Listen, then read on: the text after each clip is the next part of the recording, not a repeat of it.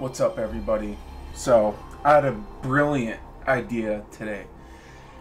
I've been really thinking about the Game Chasers movie for quite some time. Full disclosure, I even donated to their Indiegogo. I believe it was Indiegogo. Let me even see. I forgot how much I even donated, to be honest with you. I should have had this prepared, but of course I wasn't. I never even thought of this until now.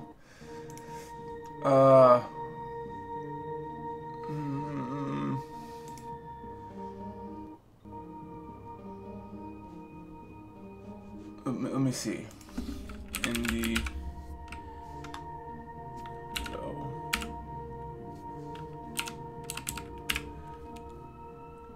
Anyways, I don't know.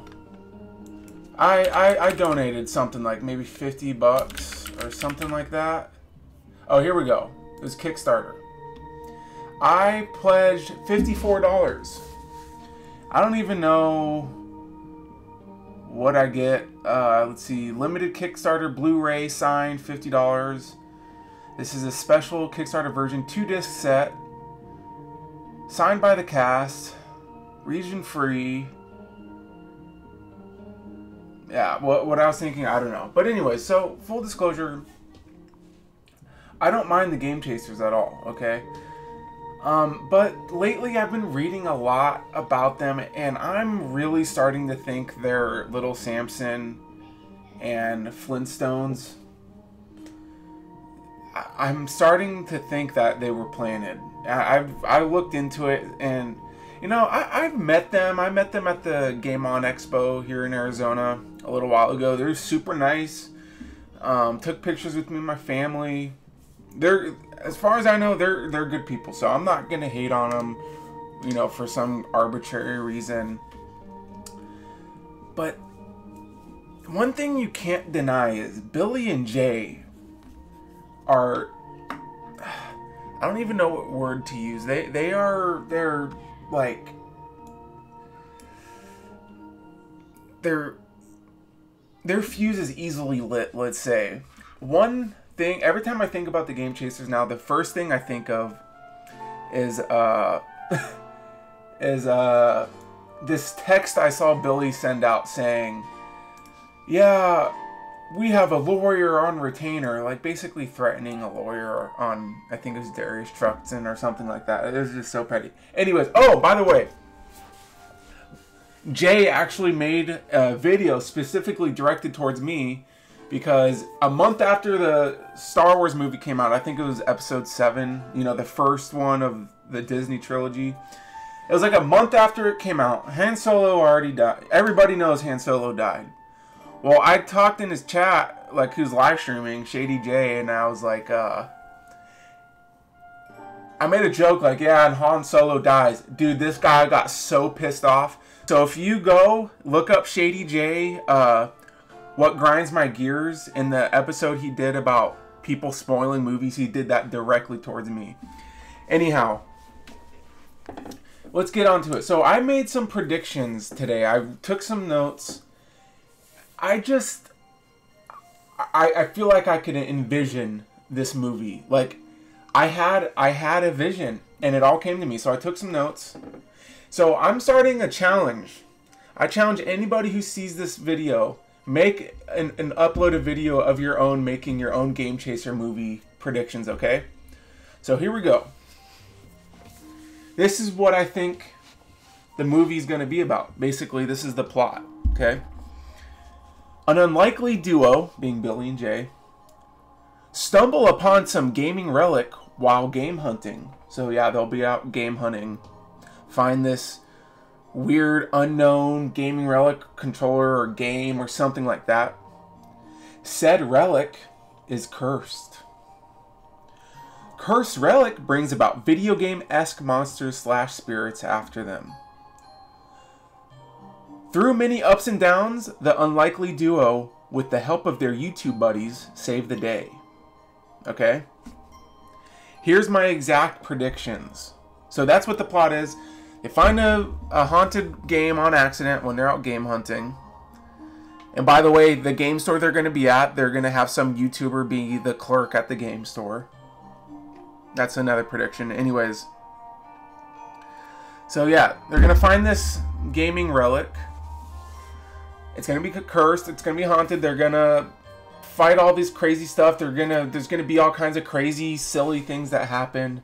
And then they're going to do something to, you know, lock the curse back up or something like that. And the movie ends and blah, blah, blah. So here are my exact predictions, okay? Gaming historian will be called by one of them asking for info about said relic. So my prediction, what I'm saying here is, they're going to see this game thing and they're going to be looking at it and be like, I don't think I've ever even heard of this. And they're going to call a gaming historian and be like, hey, do you know, have you heard anything about this? And gaming historian is either going to say no, which I doubt's going to be the reaction. What I think he's going to be like, oh my gosh, Billy, are you joking? That's the cursed blah, blah, blah of whatever. And they're going to like basically look at each other and be like, oh my goodness. So that's my first prediction. There's going to be many, many 80s through 90s references. Like tons of those references are going to be made. Especially Ghostbuster references. So 80s, 90s pop culture just chock full of it in the movie.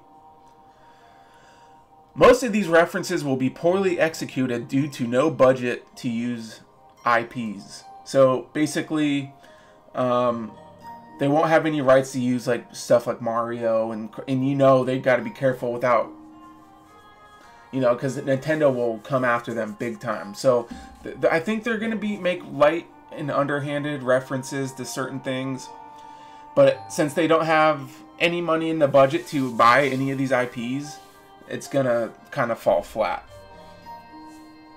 Keeb, you know Keeb? Your old YouTube friend that died? Keeb will make a cameo as a ghost. That's one of my guesses. There will be a scene where Billy and Jay look at each other and scream. So basically they're going to be standing there. Something's going to happen. They're going to look at each other and they're going to go, ah! So one of those. Oh, and I forgot to say, Keeb will make a cameo as a ghost that gives them guidance. I forgot to put that part there. And they're going to look at each other and scream. Okay, a total of 15 or more YouTubers will make some kind of appearance. So I'm going to be counting, because you know this movie's going to be chock full of YouTubers. So I say no less than 15. I'm actually rolling the dice and saying exactly 15, okay? 8-Bit Eric will slip on a banana peel and get caught by a ghost. Yes. If they are smart enough, they will have some kind of joke like that. That's what I think, you know, because Eric gets caught slipping, blah, blah, blah. So, yeah, Eric's going to slip on a banana peel and get caught by one of these crazy ghosts that they unearthed by using this relic. And, yeah, and they're going to make some kind of joke. They're going to, like, look at each other silently, but not, like, say anything. And, like, the audience will, like, fill in the blanks. Redneck Chris, or whatever. What's his name? I think it's their cousin, or Billy's cousin. Redneck Chris, or... I'm pretty sure that's what his name is. Chris. So, Redneck Chris will come in, guns blazing, and kill something. So, I foresee Redneck Chris, I hope that's what his name is. He's going to come in and like bust through a window or bust through the door or something that involves firearms, and he's going to kill something. Whether that be like a ghost or just, I don't know, something. So that's another prediction. Game Dave will break the fourth wall and look straight at the camera with a goofy face. I believe that's the correct term, breaking the fourth wall or the third wall. I forget what it's called, but basically when you step out of the movie mode and like do a nod towards the audience who's watching the movie, You know, like Wayne's World, they would always like talk to the camera and stuff like that. Actually, I'd never even seen Wayne's World all the way through. I just remember some bits and pieces from long ago. So I remember Garth like looking under the table and talking to the camera. So I have a feeling Game Dave will break that wall, look straight at the camera, and make some silly face. Alpha Omega Sin will be called and say a total of 6 cuss words in his short cameo. And I'm not talking about his height. I'm talking about the length of the time he'll be on screen. So either Billy or Jay or someone's going to call Alpha, and everyone's going to be like, oh my gosh, Alpha. And Alpha's going to be like, effing this, effing B, effing B, ass, baby, you know. And the scene's going to be over.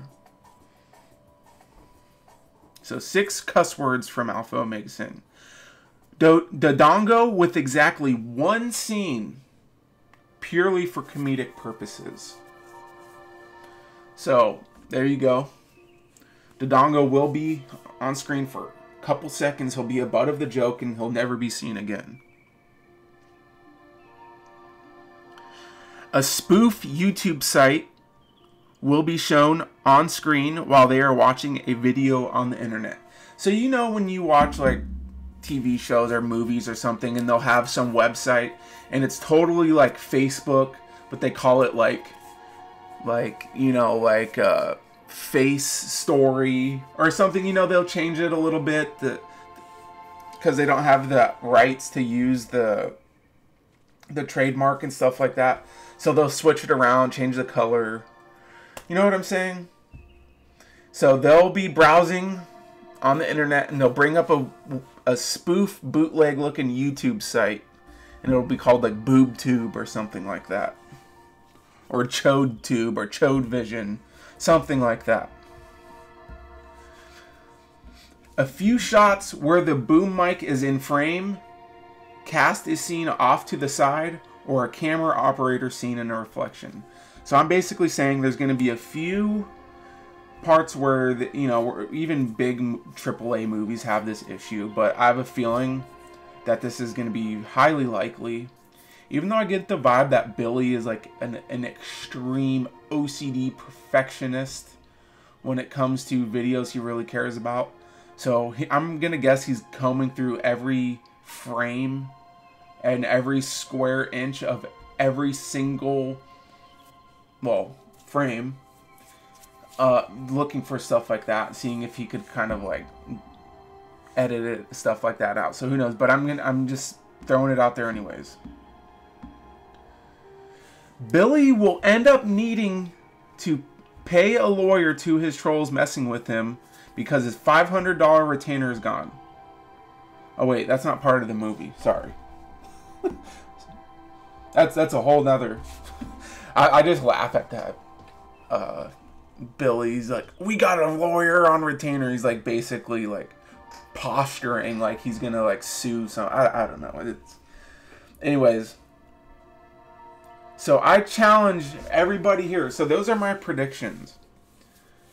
Okay, we'll briefly go through it. You know, appearances from a bunch of YouTubers like Alpha Omega Sin, Gaming Historian. I feel like I had more to say about that. Just as long as it's better than AVGN's movie. What a pile of dog crap AVGN's movie was. That was...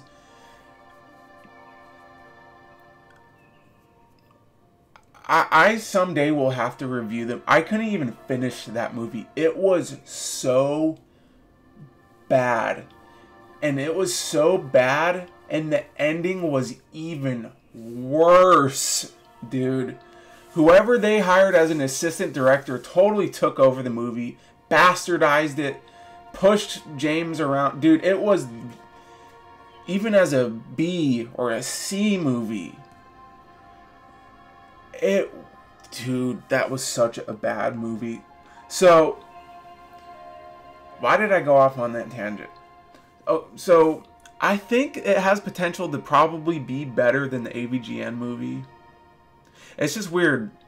You know, YouTubers and movies don't really usually mix.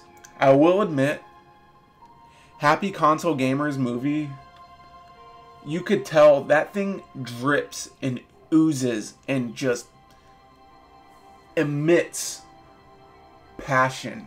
I love Happy Console Gamers movie. I wish he would do another one, honestly. And it's really funny if you ever watch that movie with the commentary on. Dude, Johnny basically was torturing himself to be able to finish that movie. But anyhow, so I'm going to guess it's going to be better than AVGN's movie, which that's setting the bar incredibly low. Probably not as passionate as Happy Console Gamers movie. If you take the passion and like the nostalgia I have for that movie, and if I didn't care about Johnny whatsoever, that movie's probably like 0.1 out of 10 movie.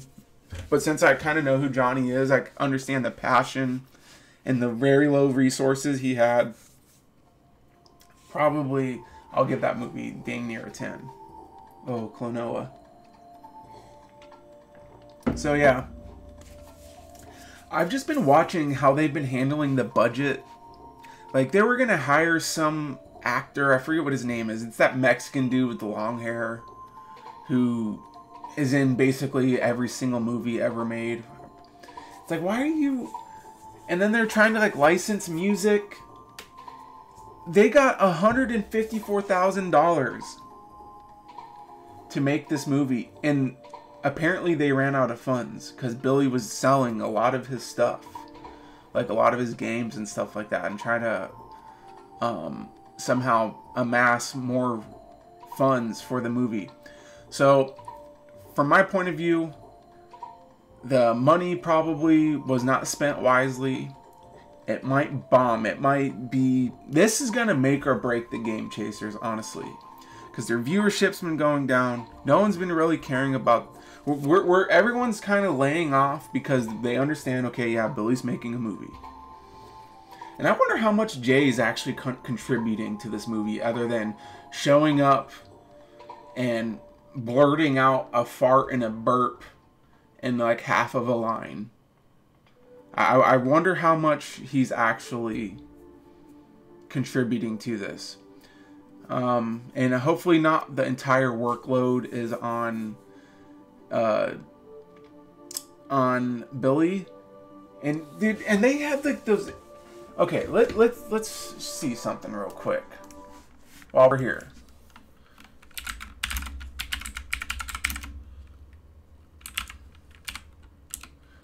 While we're here, let's just go off, man. I already got you here. Let's go. So I wanted to show everybody this super... Look at this car. This was made supposedly by some world-class prop master. It was done by Paul Steves. He was on the Indiegogo, then the Kickstarter, the info sheet, like everyone that was working on the movie. He specializes in this. This is probably a couple thousand to make. He worked on movies like Avatar. So hiring him and then the cost of this. There's so much you and you can't see inside of it. But Yeah. there's an engine in there. There's an engine. Ghost Getters, 1-800-GET-GHOST. So yeah, this is what makes me think it's going to be some kind of horrible, crazy... Honestly, I've never seen Ghostbusters all the way through either, so I don't even know. I do have the Ghostbusters game that I've been wanting to play. So yeah, they've been spending money on this kind of stuff. It's like God's up this shoot everything. It's principal photography. So yeah, is there anything else we could bring up while I have y'all here? Let's watch the trailer. How about that? Let's watch the trailer. I got an idea. My cousin Eusebio, he's a torso right now because of an electrical accident. He gets $3K a month from the government. And now he doesn't have to do anything. Is that Billy's production company, Rotoscope? I don't know. You can open it up early, but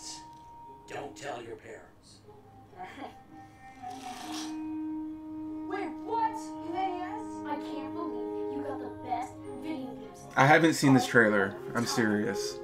So there go all my predictions. You're welcome. I miss you, man. Hey, did you throw that NES or Grandparents game? We should hook it up, dude. It's been forever. What are we gonna play with the GoBots too? I was actually going to suggest that, so yes. The thing was collecting dust. Game Dave. Does he even make videos anymore? Let's take a road trip and go get it. What else do we have to do anyways? Alright, let's go get it. Oh boy. You keep our eye on them. Trail them. See if they actually find the idiots.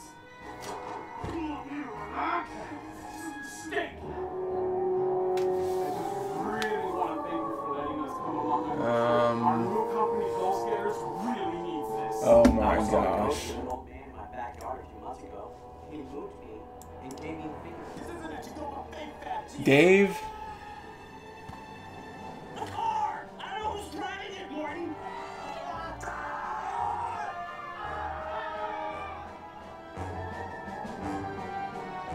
Enough! Ever they go, Huh. we go. Why was that even put in the trailer? It's not a Jar store, it's Jar's Games. I will say the camera work is really nice. The lighting, the camera angles are very good. Very good. There's the one scene for Dodongo. To be the console where I realized I'm a video game god. It was a gift to me. I don't know what he's all about. I mean, he ain't wrong, but I once got 1.4 million points in Duck Hunt. Use the light bulb trick. Wait, what's the light bulb trick?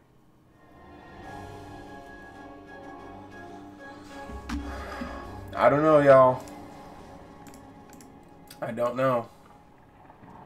Of course. They're all easily scared. Don't trip over any skeletons on your way out. Skeletons? No! Alright. So there you have it. So I guess probably almost nothing. You know what? You know what the problem is? Is my plot and my prediction was too genius of a script. Well, don't you think that would have been better? They're going out game chasing. They find this NES cart that, you know how sometimes you find old cartridges without a label on it, and they take it home and they put it in and it doesn't really do anything, and all of a sudden weird stuff starts happening to them. Bro, my idea was light years ahead of them. And if they don't have 8-Bit Eric slipping on a banana and getting caught by... Yeah, they should have hired me, bro. The only way this movie's gonna work is if it's chock full of references to their channel. And tons of video game jokes. Fart and burp and dick jokes will not be enough to carry this movie. So, there you have it. There's my predictions. What do you think? I would love for y'all to comment down below your predictions, or better yet, make a video and hit me up in my comments saying, hey bro, I made a video. I'd love to see it. So there it is. Hopefully 54 of my dollars well spent. I hope they have success. I do. I mean, they get butthurt over trolls, and they have total moments and freak out over little things. Like they can't handle troll at all. But so yeah, so we'll see. My idea was genius though, but I guess all that went down the toilet. But we'll see. I bet some of my predictions will come true. But yeah, guys, we've been going on for 24 minutes.